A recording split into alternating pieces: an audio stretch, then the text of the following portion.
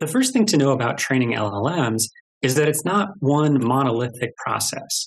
It's a whole stack of training processes. The first stage is self-supervised learning. This stage is what people traditionally think of when we use the term language modeling. It involves getting lots of unannotated or raw data and learning to predict missing pieces of it. The pieces aren't really missing, we're just hiding them from the model. So in the case of language modeling, this can take the form of predicting the next word in a sentence. In this example, we have text that came from a weather website. If we ask the model to predict the next word, it has to learn something about language and the domain of weather to generate a plausible answer. The words on the right represent a ranked list of its predictions. It ranges all the way from likely answers like day or night to less plausible ones like month. All the way at the bottom are words that should be assigned very low probability because they would be nonsensical. This process is called self-supervision because it's not exactly unsupervised learning. There is a specific right answer, which is the word that actually appeared in the text we collected. In this case, night. We're just hiding it from the model. Self-supervised learning is very powerful because that cheap data leads to learning a lot of useful knowledge. But the big advances in the last couple of years have come from going beyond self-supervised learning. Now, that's just the starting point for further training. The next stage is supervised learning.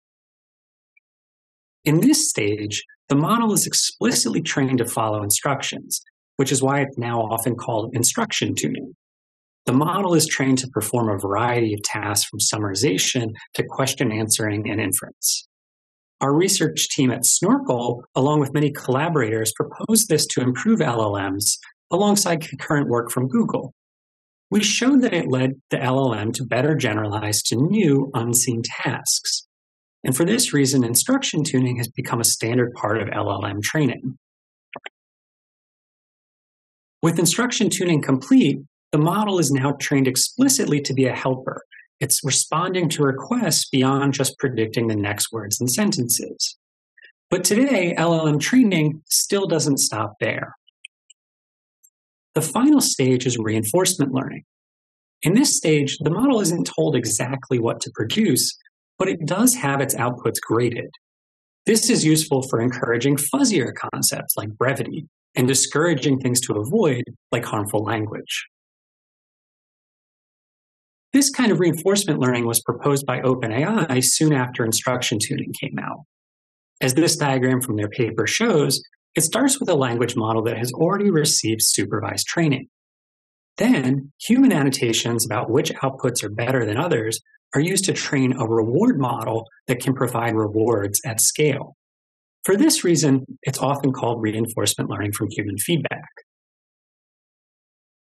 So with that, the training stack is complete. We have 3 different kinds of training that all go toward making LLMs as capable as they are.